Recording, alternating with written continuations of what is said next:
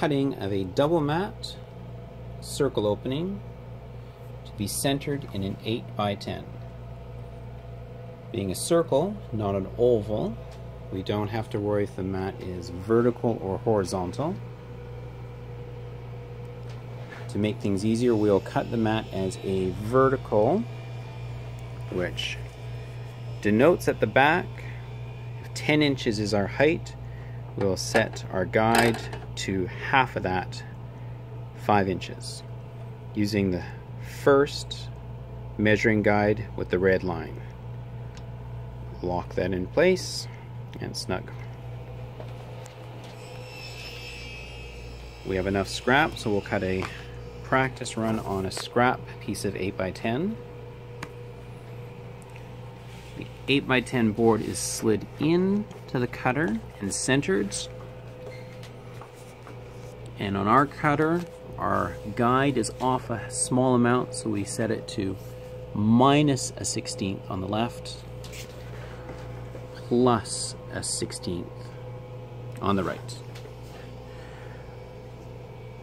Once that's in place, we tighten our side locking knobs,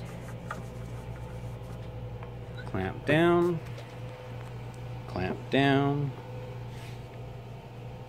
wiggle the mat to see if it has any give. It does a little bit. Open,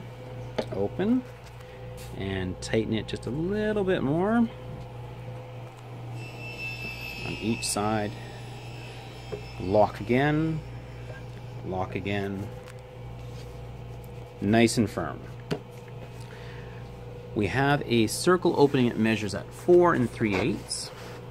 We'll only be using the top measuring bar, and we use the top main silver measuring bar to be used when your cutting head is at the outside position. We only insert the cutting head to the inside position when cutting really small circles that are under 3 inches. Then you'll be utilizing the top black measuring bar. So the back side, you reach around back to loosen the tightening knob and slide to 4 3/8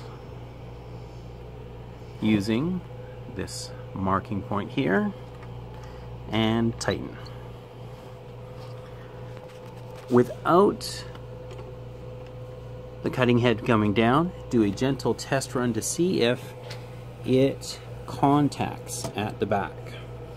This will occur when you have a smaller mat border, and you'll have contact and you'll have to watch out for that. So it spins smoothly.